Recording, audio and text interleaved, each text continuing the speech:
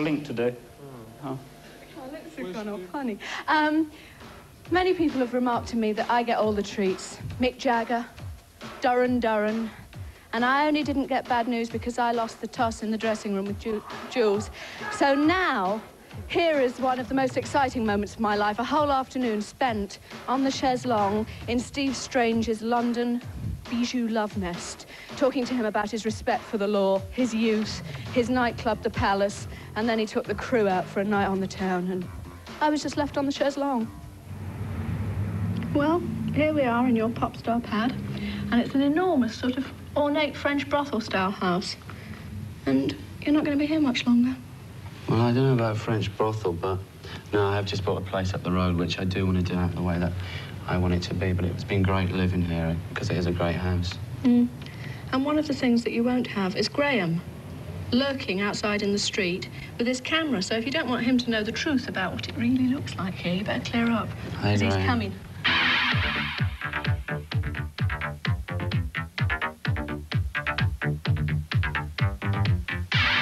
When you get the new place, how would you do it up? Because this is very, very ornate. Well, there's a guy that's just designed a club in Manchester called Ben Kelly, and the club is called the Hacienda. Yeah. And I like what he's done with that. And I've seen previous, like, I mean, not that I want my place to be like a stage set or anything like that, but I've seen his work. And we've talked, and he's going to design the interior for me. Lost amongst the crowd, on the torsos pumping out. The man with the whole... But I want the colour scheme to be sort of gold, grey, basically. Yeah. Sort of a burgundy red, and sort of touches of gold. So it's going to be very different to this place. Yeah, but, you know, I like to change as well. Well, I shall miss the family portraits. Do you ever worry that, now that Visage is selling so many records, I mean, have done in the recent months. It's great. Do you ever worry, though, that it's going to finish? Because it's very dependent on fashion. Or quite dependent on fashions. No, fashion can't sell a record. No, but your image is fairly marketable. Yeah, that's why it changes so much. So you are consciously aware of it? Yeah. I mean, maybe an image lasts 3 months, however long the record lasts, until I get a new record out. I create a character, if that's what you want to call it, because the music comes first, and I adapt a character for the video that I want to put across.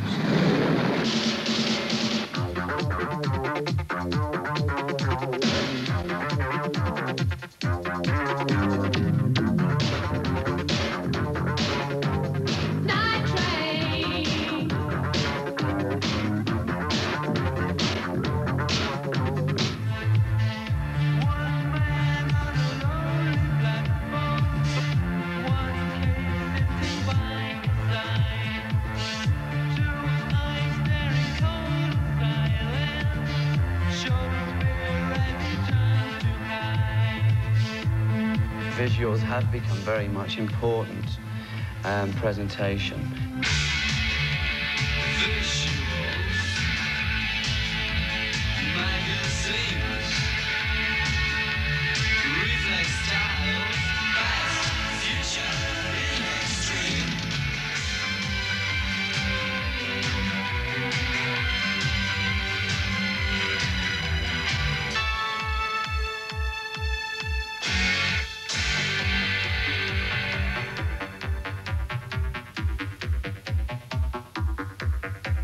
People are bored with just seeing a band live on stage. That's why when we do anything live, I would like it to be more like an extravaganza type show with a lot of effects and maybe like a Busby Berkeley movie. Now, tell me just a bit about how you started going out, because I won't insinuate you ever go on the Raz. I know this offends you, but you did start going out when you were very, very young. 13, 14, to Wigan Casino. And Wigan? that, yeah. But that was, I mean, it was great. Even then, Steve. No, it was a great time for me. I mean, I learnt a lot from it, and it's sort of, I don't know, like I was going around with a lot of older people and travelling 200 miles up to sort of Wigan from Wales, and people used to tend to think that you were crazy to go out to a dance, you know, to dance which didn't start till 12:30 Saturday evenings or something. And then when you told them that they didn't have any drinks served, that it was all Coca-Cola and orange juice and things like that, and you didn't really care about girls because all you wanted to do was dance. And then they say, well, what time does it finish? And you'd say 10 o'clock. 10 o'clock in the morning, no girls, they don't serve drink. Oh, you gamble. No, it's not a casino, it's a disco. They think you've gone a bit crazy. But it was good because it was like a meeting place. Don't you think that also mixing with all those kids, apart from the fact you did pick up some good dances, do you think it might have given you a few bad habits? Yes, but bad habits that I learned from. Like what? Drugs, when I was 14. What sort of things were you doing? Especially as you had to stay awake all night to do some of the dances I've seen you doing. That's what it was. It was amphetamines. But I got in trouble with the boys in blue, the police. And I learned a lesson from it, you know, and I knew that you can't play... I know now as well that you can't play with the boys in blue because they're always right. And I actually know, you know, that there's something... I want to go to America and Japan. There's a lot of money to be made there, so you don't play around with things like that anymore. And that's what I learned from it, you know. And it's you learn from mistakes. When I moved to London, I was working with Generation X, doing sort of graphics and stuff with Billy Idol. And I just got really disillusioned by the whole thing to do with punk rock and the way that it became like a uniform. Although at the beginning it was great, but then if you weren't wearing the sort of the latest Vivienne Westwood collection and you changed your image or whatever and your hair wasn't spiked out and you were going to concert, you know, they'd look at you and think, God, what's this? I mean, although that happens to me all the time, but I just got disillusioned, and I mean, I didn't really try to create something. I just wanted to give people somewhere to go that were also fed up with going to them sort of things, because it became like a threat. You didn't actually know if you were going there to see a band and going to walk out without having your head kicked in, because it did become very violent. Basically, because of the media and what the media turned it into. People were actually believing and like that they had to go to a concert to beat somebody up and things like that. When you were doing Club for Heroes, and Visage was incredibly successful, so really you didn't have to do the club. You just did it because you liked it. And it was very much a place where everyone went. Why do you think the minute you go, they all leave? What do you think the secret of your charm is? The secret is we know how to run a great club. But then again, it was probably still more or less the same club when you left. Why do you think everyone else always goes with you? I mean, how do you get people to come to your club? You can get 1,000 people at a very little notice to one of your clubs. Two. 2,000, correction. How do you get them? And well, how do you know so many people? Well, I don't know them all. Well, for instance, the Palace has got a great sound system. It's got a great lighting system. And if you've ever been into one of my clubs, you'll know that the atmosphere there is very electrifying. And it's like a great buzz that's going around. And I think that people, when I move, they want to know what I'm doing next. And I think that the reason why they want to know and why they follow is because I learn from the mistakes and the next clubs get better than the last club. So they follow on because it is better. Oh, I bet you any money at this time of night it's going to be really empty. Well, I can't imagine. What time is it? About 10? Well, they don't really come until, like, the pubs close. And then all of a sudden it's, like, empty. But then all of a sudden it's just, like, packed full. You see the dance floor sort of empty now, but then when you get there, you get in, it's like full. Thank you, dear.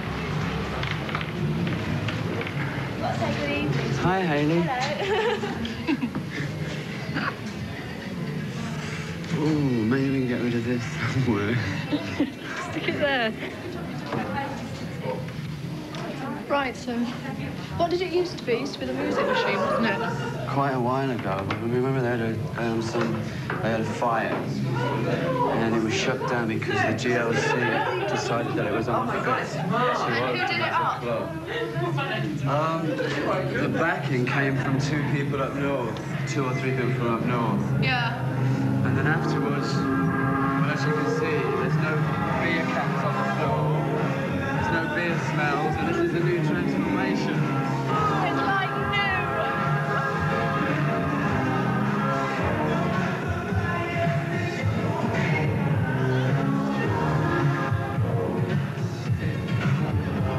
All this, like the light system and stuff, is all designed.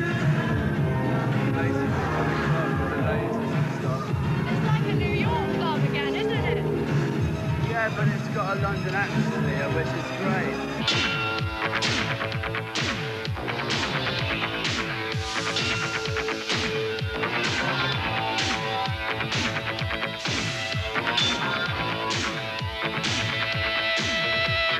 Watch the moving bodies as they react to the sound, feasting on the visions, see the figures going round.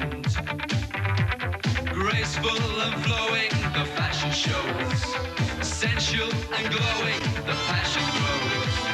Pick your playmate, still so cool, the crash of the angle at the nightclub school.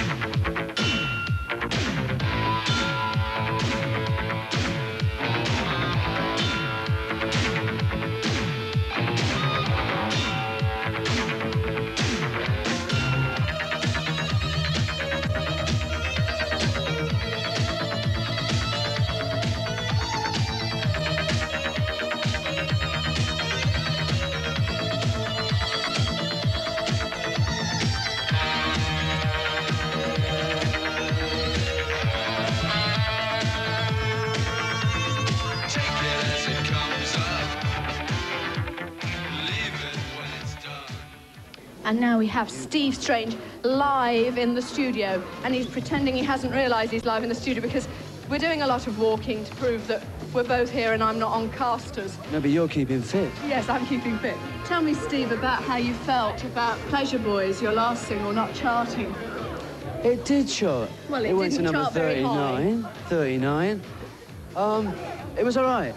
But, I mean, it was, for me, it was great that it went to the reaction from the business, like the media, and like the Anvil and Night Train and stuff, that people did like the music, and it was like a change and moving on. And I think that the sound of Visage is going to change much more, but you can't just move in one direction and expect people to follow, because you have to like break it to them gradually.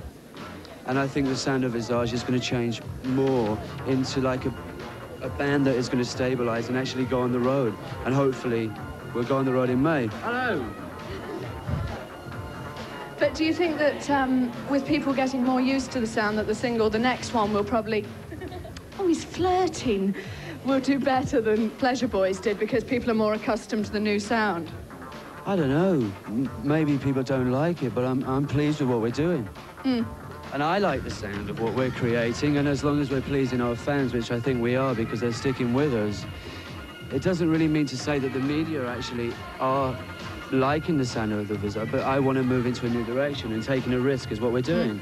But hopefully, well, not hopefully, but I think like next year you'll see a lot of change in music, where not so much bands are concentrating so much on synthesizers. They're just going to be put in the background. That's my prediction anyway. I might be wrong. Well, we're surrounded here by all these nubile women that you've been chatting up. And they're lovely. And tell me what you think makes a good club, because if anyone should know, you should, Steve. They make a good club. Well? Well, no, I mean, yeah, they make a great club, but also you've got to have a great sound system. And the Palace is the first club that we've actually, after 3 years, people have actually had the initiative to back us and have, you know, faith in us. And it's the sound system, the lights, and the people that create the atmosphere. And, you know, we've just been voted the best club in Britain.